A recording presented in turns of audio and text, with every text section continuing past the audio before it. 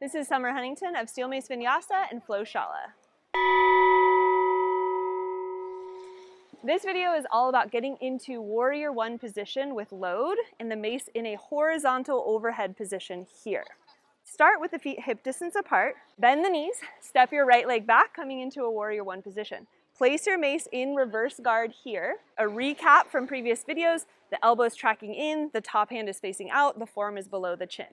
Once you're in the closed hip stance, the front knee is bent, not all the way to 90 degrees, it's partially bent. You're establishing balance here, then you're ready to press your mace up and overhead into a horizontal overhead position. The arms are straight, the wrists are neutral, they are not dropping back or collapsing at the wrist joint. Continuous pressure is coming out through the knuckles here. Then the shoulders can come into scapular depression as you start to recruit your lats.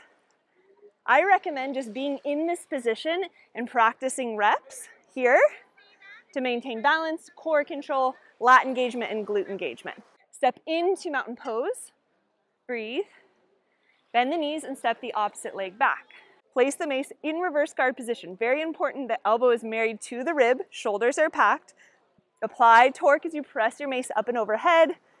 You'll notice as you come into this position, each time you punch your knuckles up towards the sky, you're increasing shoulder range of motion here while establishing balance in the lower body.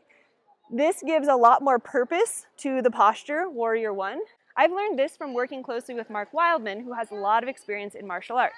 When we teach our staff fighting workshops, seminars, retreats around the world, we are teaching people the basic Warrior One position, which actually has a purpose, to protect one's skull from a flying staff that is swinging at a high velocity in a controlled environment.